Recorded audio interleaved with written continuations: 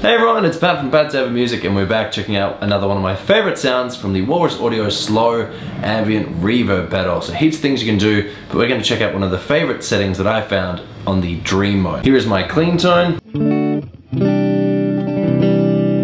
Fairly standard. Let's check on the Dream mode.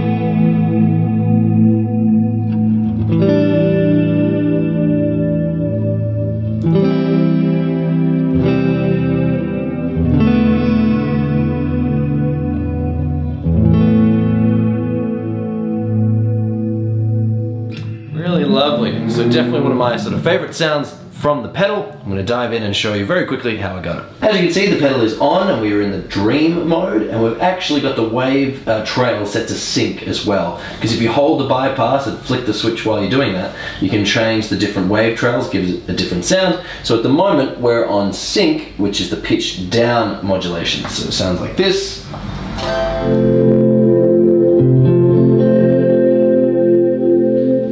But if I was to hold the bypass and change just the wave trails, I could change it, and now it's onto warp. So now they're going up and down, similar to like an old record. It's a little bit different there. And again, you could hold the bypass and you could change those trails again, and you could make them so that they're going up and down modulation.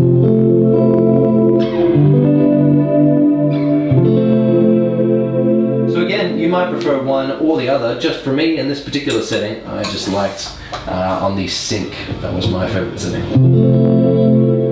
Now, the X control controls how much vibrato, so you can move it all the way up and things get a little bit crazy. And I've got everything else pretty much set at 12 o'clock. I've got it so you can hear a little bit more of the pedal sound. If you sort of roll it back a little bit, you'd hear more of just your straight clean tone. The more you roll it in, the more effect. And if it's all the way to the other side, you get only the effect and no guitar signal. That was a very quick look at one of my favorite settings on the Walrus Audio Slow. Do you have any other settings that you like? Let me know and I can test them out. Or if you want to make your own setting and have me check it out, leave a comment below. Any other questions, let me know. I'll see you again really soon. Bye.